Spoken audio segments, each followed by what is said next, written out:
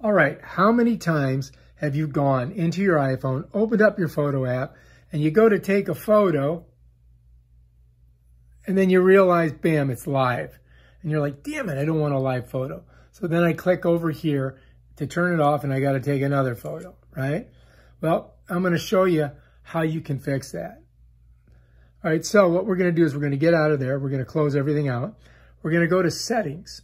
All right, and in settings, you got to slide down all the way down to the camera right here. Then you're going to go into preserve settings, click that.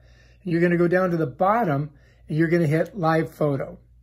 And you're going to turn that green to white by clicking it. Now up here, if you read this, camera mode, it preserves the last mode such as video rather than automatically resetting to photo.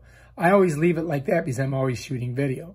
So let's go ahead and get out of there and we're going to save that. Now let's go back to here. Let's open up our phone camera and let's take a look. It's still at live setting. So now if I just click that, it turns it off and so I can go ahead and take a regular photo, right? So let's close that out and let's go back and look and see if live setting came back. And as you can see, it's not live setting.